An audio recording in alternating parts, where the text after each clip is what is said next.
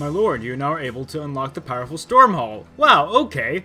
That's a cool little particle pointer effect. Wow, that looks cool. The memory of your fallen brothers at arms still protects your castle.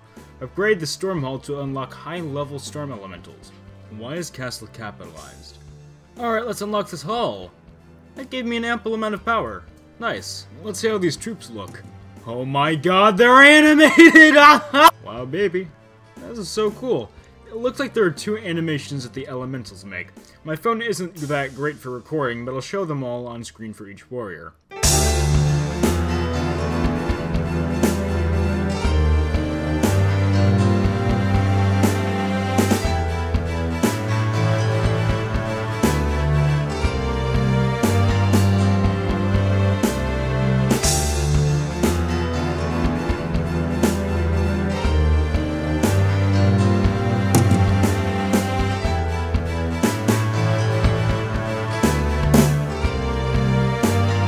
Hey, are these animated? Nope, you're still boring.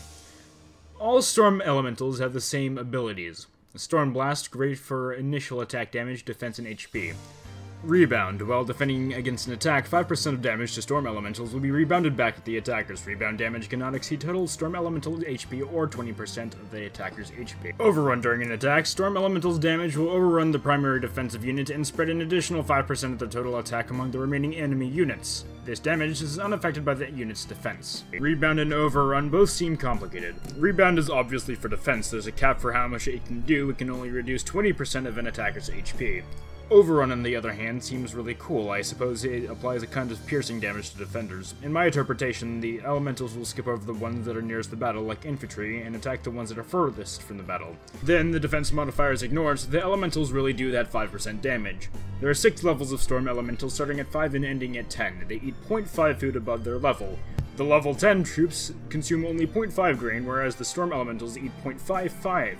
Annoying, but they seem pretty powerful. You summon them with immortal power, which you get when your troops die, so let's go out and kill some troops. But, Mummy, why does Daddy have to go and fight? Don't worry, son. Our king makes sure that all of them will come back.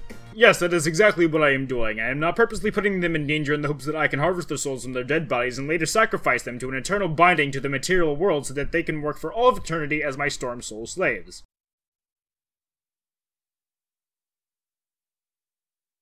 Okay. Well, let's go to the map to send out our troops on a suicide mission. What is that? What is that? Well, I had to change my flag because I wanted purple, not whatever this aquamarine thing is. I'm not sure if I completely like the flag change, but I'll surely get used to it over time. Alliance UI overall got a change, it's blue now. Research is now shown at the top, I really like that. For members, there's a little fading animation too, I like that. My favorite addition to the alliances is the ability to edit some permissions. Now the Spy R1s can't see where everyone is. Over time, I'll be able to figure out who my spies are. Why's that little sparkly thing in the corner? Oh, it's the Premium VIP Store. With a misleading name, the VIP store has nothing to do with VIP points. Instead, you get these recharge points whenever you use actual money. 100 points is equal to 1 USD dollar. In my humble opinion, this store freaking sucks. Instead of making me want to spend more, I feel more hopeless. The thing that I like most about Rise of Kings is that it was hard to win by paying. It is a pay-to-win game, but not enough to make it hopeless for people who don't pay as much, like me, to get to positions of relative power. With this store, the rich get richer and the poor get poorer. It makes people who pay only a little money feel bad. And if your game makes them feel bad, you will lose players. Players will either turn to your competitors' games, or, I don't know, Candy Crush. The point is, I'm not a fan of this, and I'm sure that others won't be either. I hope that this business model works out for 1MT, but if it doesn't, just know you can always revert back. There are also these mercenary forces here, not sure what they do, but I think they're new. There's also new research. I was saddened that they turned it into a pentagon shape. I want there to be something in the center. Maybe it's reserved for, I don't know, dragon research. There's Thunderclap, which increases the summoning speed. Storm Training, which increases amount of elementals you can train at a time. Stormblade, Boost, and Shield, which increase attack, HP, and defense. Lightning Rod, which makes your immortal power less rare. Storm Chaser, which increases the amount of immortal power you can get in a day, and yes, there is a limit, it's 60,000. Also, here's the Excel sheet for the Storm Hall while I'm at it. Hey! Alright, let's get some of these cool elemental troops. These ARB guys have arrow towers that can kill off my troops. They're all inactive anyways. It looks like for level 4 troops, you get a ratio of about 4 dead to 1 immortal power. For level 5 troops, it's 3.125 for 1 immortal power. I didn't try level 6, but just acknowledge that the higher level troop that you lose, the more souls that you get. I was only able to train 6 to the lowest level. His immortal powers are quite expensive. I'm sure I'll get enough next KE. The training animation is pretty cool, though. This is what it looks like when the troops have finished training. One more thing I'd like to show.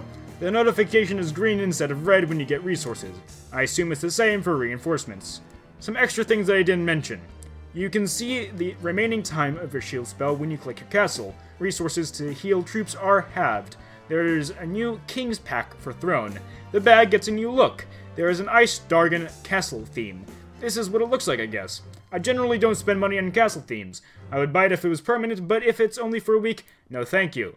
That's it for update 1.1.8. Pretty cool. I rate 7 out of 8. Still not a fan of the VIP hall. Daddy! Daddy, why did you have to die, Daddy?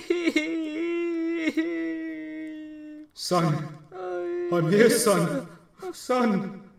Son. Oh, Daddy! Daddy, you look different. Play ball with me, Daddy. I can't. Why not, Daddy? Why can't you play ball with me? I'm not allowed to. Alright, that's enough. Back to your post. Daddy! Back to your post. No, Now. No! Now. Back, son. Now.